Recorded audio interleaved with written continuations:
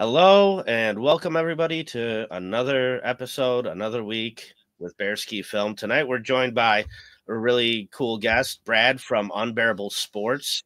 If you guys have not checked out his YouTube channel, definitely check it out. He's got a lot of great content. And how you doing tonight, Brad? You know, I'm hanging in there like the rest of us Bears fans, right? So it's unfortunate, but yeah, we'll get it out, talk some sports, talk some Bears. But yeah, thankful to be on this show. So thanks for having me, guys.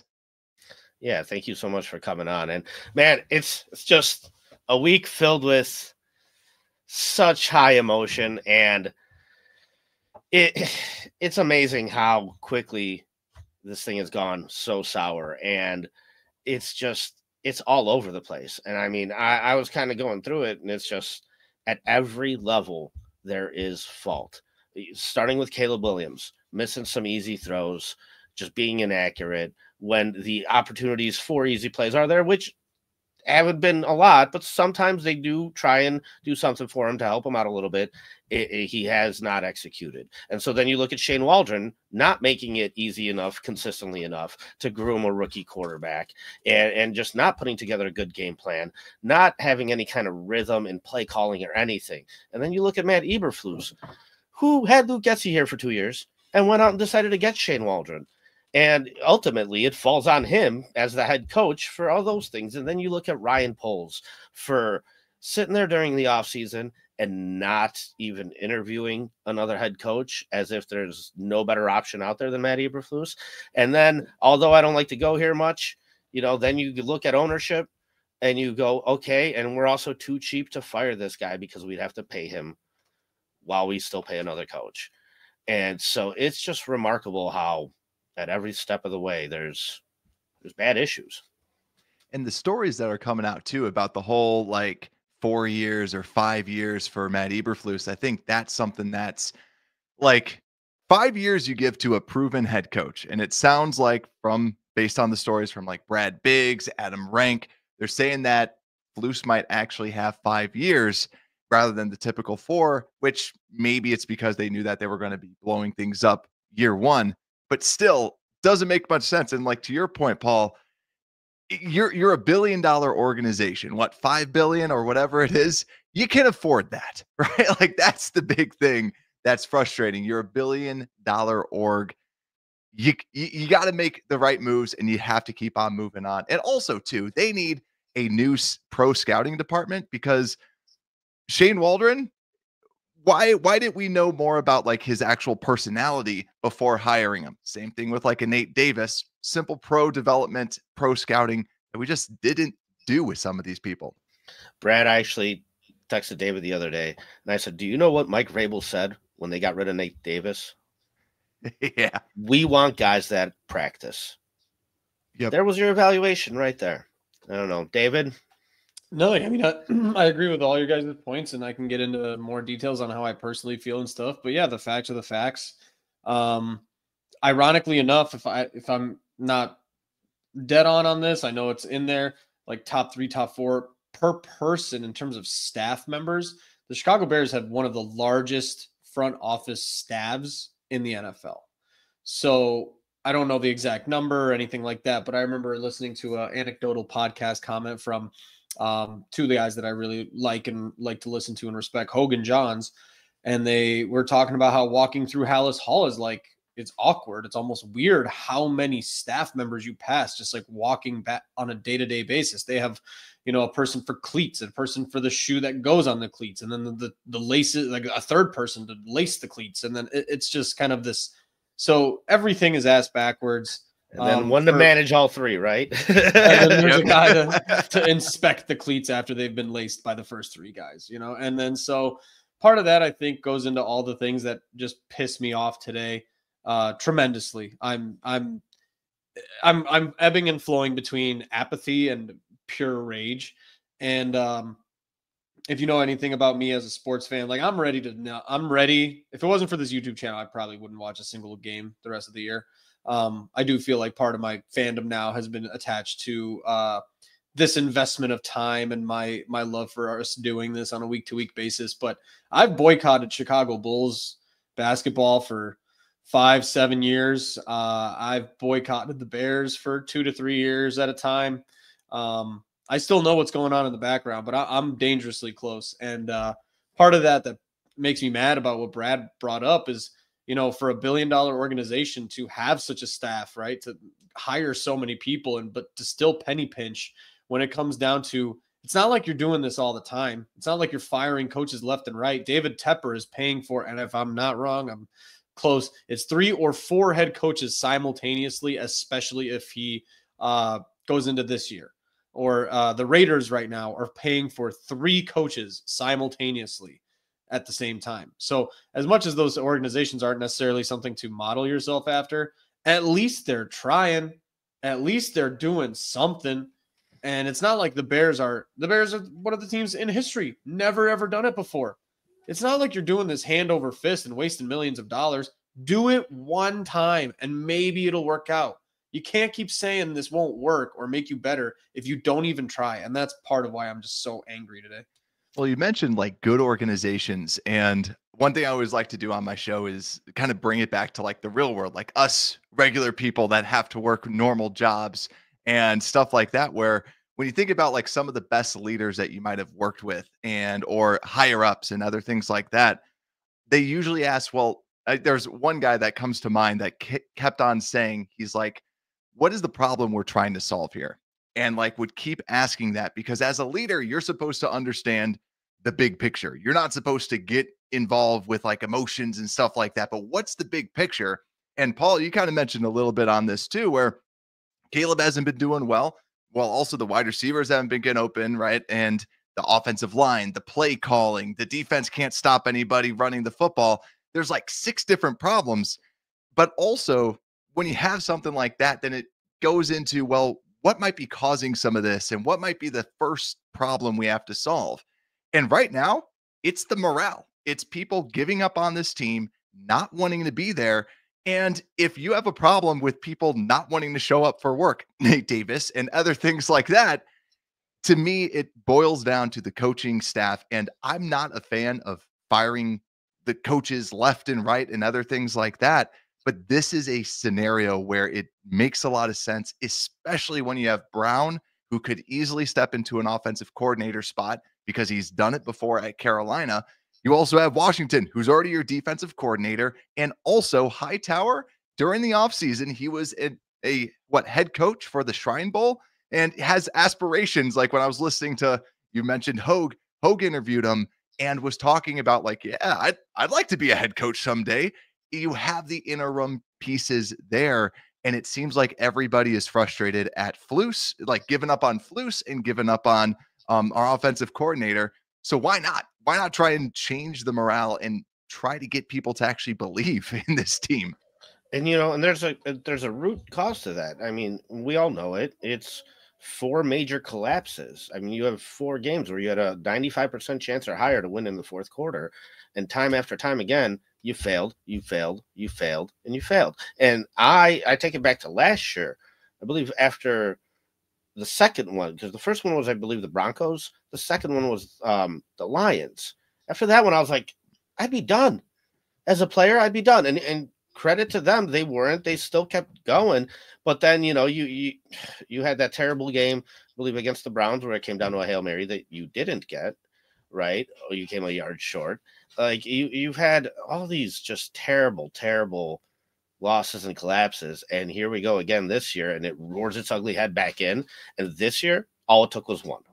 All it took was that Washington game for these guys to just be like, that's it. Well, like Brad said, and then the morale, because Paulie, you and I, literally right after Washington, we called each other, and I'm like, man, I can't fathom how you as a player can come back the next week and keep playing hard and stuff like that. And the only reason I wasn't brave enough to make that statement like on the shows or publicly or just kind of saying it more with like chest out was because I said I've said this 4 times before. I've said this every time they did this. And I was like, I can't fathom being a fan and seeing this and doing this, or being a player and seeing this and coming out the next week and playing hard for this coach. And yeah, this had to be the one that broke the camel's back. And I was saying it to Paulie for Arizona. Like, there's no way. It can't happen again. They can't come out again. But I haven't been proven right yet. I've been proven wrong every time. This one had to be the straw that broke the camel's back. After a while, it adds up. And part of it was, I think, going back to our collective thought on this is we said that, while your players are young and while they're being molded and while they'll believe anything, you can get away with this rah-rah bullshit and you can kind of blame the kids for it because that's what college coaches do, right? They blame the kids and they know best. And that's why these guys come into the NFL, these college coaches, and they fail catastrophically because they can't point fingers anymore. They have to they have to self-own and self-scout a little bit and do stuff like that. And when Matt Eberflus got hired, we were talking about the hits principle and how it's a cute little gimmick and stuff like that. But these guys became pros over the last 2-3 years while Matt Eberflus was still staying in the same place. So you hired this guy who was a decent coach to get you through the hard times, who can mold some young players. And then now these are professionals and they know what they're doing. They've been doing it for 3-4 years since you've been here. And they don't buy your bullshit anymore. You got Jaquan Brisker coming out on Twitter today. Forget the exact thing he tweeted, but something along the lines of, if you keep trying the same shit, you're going to get the same result or something along those lines. And so that's what you're having right now. You got these pros who are fed up. And like Brad said, with morale, I think that's the only, because you're naming these areas, right? Offensive line, quarterback. What's the one thing you can do to kind of trickle in a little bit of sauce into all those areas? As a manager, you can improve the joy, the morale. You can't fix each problem individually. Dave, the rookie QB is fed up. Yeah. Not even the pros.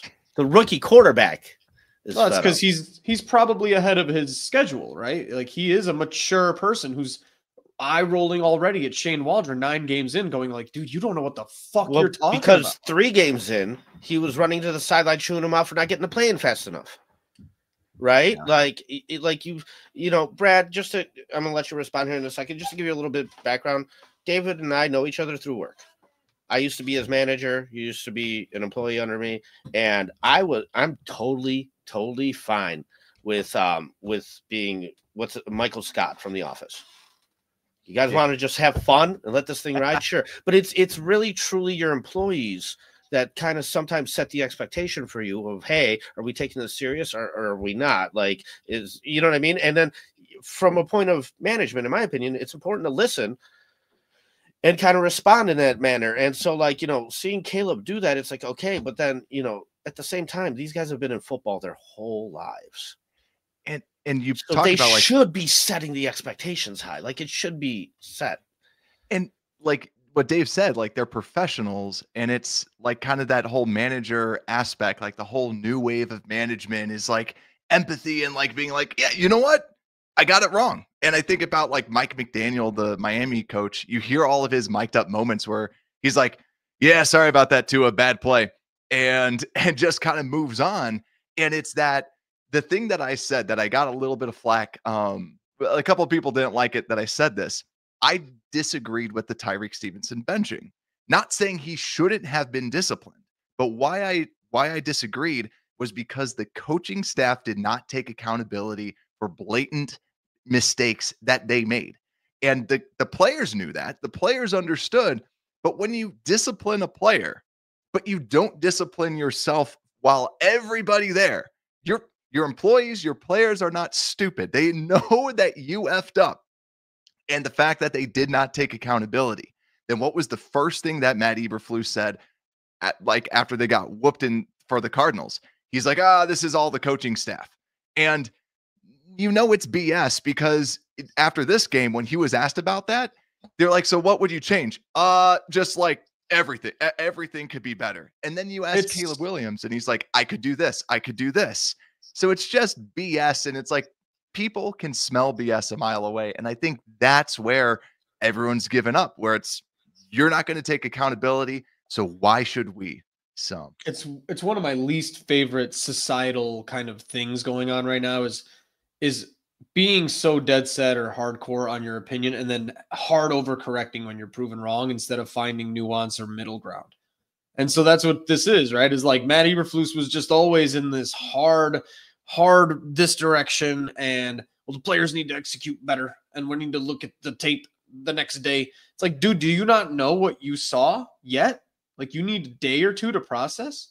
And then it's like, well, now it's like, you know what, it's all on me. Blame me first, blame me. And it's just this hard overcorrection that, just like you said, it's just so disingenuous and just not believable. And it's just, it's disgusting to watch. And that's why part of it is we can't even watch it. And imagine going to work and listening to someone try to motivate you and talk you into working harder now because you're doing bad. Imagine Michael Scott trying to tell you to work harder. Yeah. It's wild. So Brad, that's where you're completely right. And like, so although I was all for the Tyreek Stevenson benching, I also have a philosophy on how I would like my football team to be ran. So I get exactly what you're saying, because you've established 3 years of a certain way of doing things. And so you benching Tyreek Stevenson doesn't necessarily fit into that mold of what you've been doing. So I understand that. I prefer, even though this guy didn't have much success in the NFL, I prefer what Mike Singletary did. Went out right after the game and called out Vernon Davis. Can't win with him. Can't win. But he had established that he's a no bullshit kind of guy. And so what you're going to get from him is no bullshit. And like, you know, to not be able to process things in the moment, to need a day or 2 or 3 to reflect on it is damning to me. I mean, that is just, that's terrible. And, you know, I my father-in-law always likes to bring this up to me. He says he saw a video with Bill Belichick talking about him and Brady's relationship, and he'd be like, I'd see 3 to 4 different things on any given play. Brady would run to the sideline and name me 7 or 8 different things. So don't act like you can't learn from the player as the like there's clear communication there, and there's also respect for the talent, and you know what I mean? And then there's just a conversation, a decision, and execution. And it just seems like that is a mile away from what the Bears have going on. And that's where it's like the players need to get better, right? Caleb has to perform better. Everybody has to perform better. But it's the same thing since the coaches aren't taking accountability and you're fed up and you're giving up on the coaches. And then if someone comes in and be like, hey, yeah, if you could just be better at your job, that'd be great. Right? Like they save my job, and then we're all happy. And then, you know, like, and that's where I think that kind of comes in. We were kind of alluding to this, and that's part of one of my questions. And I guess I'll just kind of segue into it. Part of that problem and the whole reviewing tape for 2 days and this and that. One of my biggest things that I upset me today was when I texted Paul, I think around 10, saying like, hey, no one's been fired and I don't expect anybody to be fired. Paul pointed out the whole Dave Kaplan little mini fiasco that was there, which you can't convince me wasn't on purpose and totally staged. And it was literally him just going like, but the paper to the phone. Yeah, I'm losing you. I'm losing you in a tunnel. Oh, and so that's what that was. The bees, right? The bees. The bees are coming. And then the other part of it is the fact that you needed an extra hour and a half. You delayed your press conference an hour and a half, your typical Monday press conference. And that's what you fucking trot out? That bullshit is what you needed, the extra hour and a half? Forget the day. Forget the overnight part. That I can kind of fathom. Yeah, cool. Guess what? Sorry. You're having a bad fucking time. I know you want to go home after work on Sunday. You're coming into the office. If you're Ryan Poles, if you're George McCaskey, if you're Kevin Warren, if you're anybody who fucking matters, and you're saying, Matt, drive your ass back to Hallis Hall, and we're meeting right now, and it's 6:00, and you're going to miss dinner. We'll order takeout. And we're going to talk this out so that tomorrow morning we have a plan in place, because, and like how you guys kind of gave the parallels to work. And, you know, I always, certain times with my wife, like she knows football, she listens to us, but I'll kind of try to lay it out in a way of her job where I'm like, hey, you got to do this press release or something. And your current boss is a moron. And he's going, you know, I might be gone by Wednesday. I might not. So keep working on this press release the way I like it to be done. And then we'll see what happens Wednesday. And then Thursday, a new boss comes in and goes like, scrap that. It's due Saturday. Let's do it again. Stop wasting those 3 days. Why are we wasting Monday, Tuesday, and Wednesday? This should have been immediate. This should have been concrete. It should have happened last night. The decision should have been made. What did you possibly gain in the extra couple hours this morning? It's literally just a bunch of dorks going like, let's sleep on it and see how we feel tomorrow. because it makes no sense. The choice should be obvious. So to delay what did you gain from an hour and a half delaying of a press conference? You are wasting so much time preparing for the Packers, which, let's be honest, I'll take my life savings and bet it on the Packers right now. They're coming off a bye week too. And that's exactly my point, is you're wasting precious hours that you don't have to prepare for the Packers, which George is going to be upset. Virginia is going to poop her diaper. Like, she's going to shit her diaper when she sees what the Packers do to the Bears this Sunday, because that, nothing upsets Virginia like a Packers beating, because that's really where our priorities are. While the Packers have been preparing for your dog shit performance for 2 weeks, they're probably done. They've been done 4 days ago. We don't need to see anymore. We don't need to study any harder, but they will be, because that's a good franchise. And that was one of the most, of all the micro and the macro of everything today, the extra hour and a half, as if you need it to figure, and then you still don't have an answer. Well, David, Shane's fired, but he's not fired, but he won't call plays, but he might call plays. He was on the phone with T-Mobile trying to figure out his phone connection. Didn't you hear the Kaplan interview in the morning? Yeah. He had to do that. He was busy, He probably did that to Ryan Poles. He saw the call from Ryan Poles and was like, I can't hear. He gets home. He's like, shit, I got a job for 24 more hours. He's like, I'll just do the interview. I'll make something up. I'll say it's my decision to figure out what happens with Waldron. Right? Yeah, I'll say that. Yeah. Brad, one of the things that I was talking with David was, in my opinion, when it comes to head coaching impact, I think the most impactful times coming from the head coach position come when the team is either really bad or really good. And this all stemmed from somebody in a chat that I was participating in. I was watching some podcast. Somebody's like, well, you can't count the first year. You can't count that 3-14 season the first year. And I go, well, in that case, like I looked at Ryan Pace and I was like, Kevin White, okay, I'll give you a pass. But then after mistake after mistake after mistake after mistake after mistake, guess what? Kevin White now enters that conversation as the first mistake. So, like, to me, your job as a head coach, like the impact you have is to be able to elevate a shitty roster and have it overperform based off the lack of talent. And when your talent finally gets good enough and your team's a playoff-worthy team, to take them over the top. But like this whole middle bullshit, a lot of coaches can do. You're relying on the talent, and the talent can get you in the middle, no problem. But you have shown to me from day one that you're not able to elevate poor talent. And so, like, people kept saying, hey, Eberflus, this good defensive guy. What was he before Montez Sweat? What was he after Montez Sweat gets hurt? All of a sudden, this defense doesn't look as good. Well, maybe it's because of Montez Sweat and the defensive line pressure that's actually creating opportunities for these guys. Don't act like you can't get another coach in here to get some production. The parallel right now, sorry, Brad, to just kind of give you even a more accurate parallel. The parallel of what the year that Paulie's saying is wasted and doesn't count, the Broncos are doing it as we speak. There you go. They have $60-70 million in dead cap space with a rookie quarterback and a completely under-talented roster in the AFC West, where the Chargers are beasts, where the Chiefs are beasts, and they're 6-3, competing 6-4, whatever it is, 5-4. Yeah, and Brad, they're over 500 team.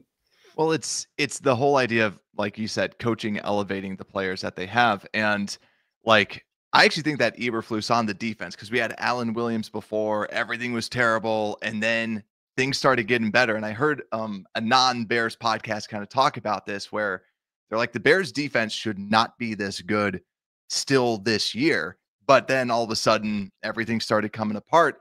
And that's where, too, like, when you talk about the same old, we've already seen this. Like, if Shane Waldron is going to be the GOAT, like the scapegoat that they throw everything on, we saw this, 6 months ago, 7 months ago, when we got rid of Luke Getsy, and that was the only, like, the offense was the only thing that we did. So are we going to do that whole thing, that whole song and dance again? And that's where you just need to try something different, because to the point of, like, people know that this is not going to end well. And if you just get rid of one of the managers, but the director, the person in charge that's still calling the shots is still there, people are going to be like, okay, what is this then? So you're just going to get rid of them. This is just the same exact stuff that's going over and over and over again. and no one's really going to want to play. And you have to do something for Caleb Williams. You really have to do something for him just so that this isn't a complete loss and he's just frustrated and he doesn't want to be here.